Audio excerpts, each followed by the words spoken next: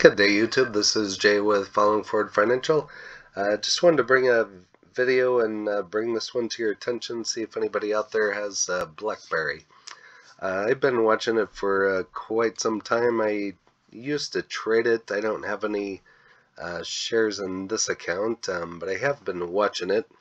It did have a run up here recently, and as you can see, it's just been kind of went up there, just been kind of trading kind of flat in the 760, 750 range, and here it had a run up, and now it's kind of going back down, selling off again. So maybe some people are making money with it on the way back down. But anyway, if you don't know what BlackBerry is, probably 10-15 years ago, I think the BlackBerry, I'd have to Google it, I might be off on the date. If you can correct me, go ahead and leave a comment, or if you even had a BlackBerry back in the day, leave that would be interesting. But it was kind of the top of the line phone. It used to be kind of a cool phone back in the day when they first came out. But they engage in the provision of security software and services to enterprises and governments. It offers cybersecurity consulting, enterprise consulting, endpoint management. So we're kind of into a couple different things. Founded in 1984. Not a whole lot of volume. It's about $5.6 billion company. Not a whole lot going on with this one, and kind of terrible ratings, says to hold.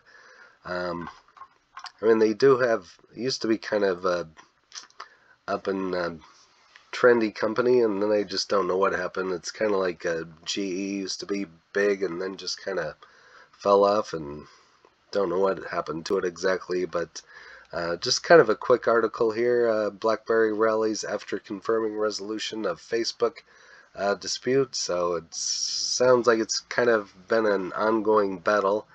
And again, it's a Canadian company confirmed that it settled a legal spat with Facebook.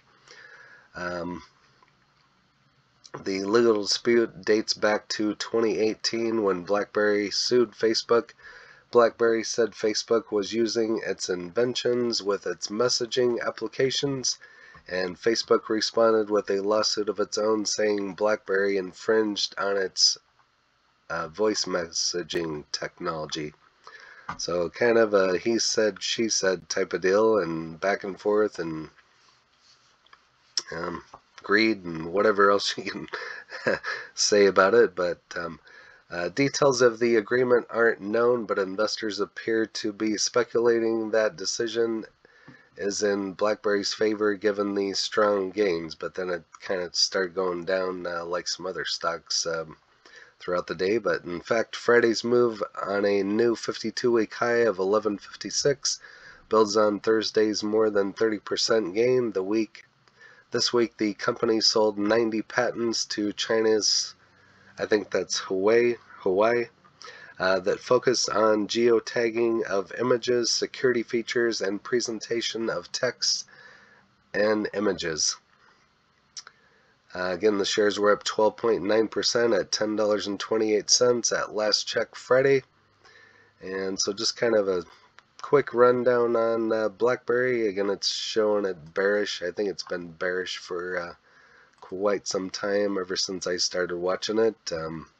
And as you can see, just kind of on the downhill. Neutral, hold. It's been, like I said, bearish. Hold $8. That's kind of where it's been for a while. Actually below $8, but if you wanted to know what I'm doing with this one, I still not going to buy it. I'm just going to see, we'll watch and see. If it just continues to keep going down, I kind of think it will. But I guess if you wanted to play the option of it going down, you could do that. Again, I don't give tax, legal, or trading advice. Just bringing this one to your attention.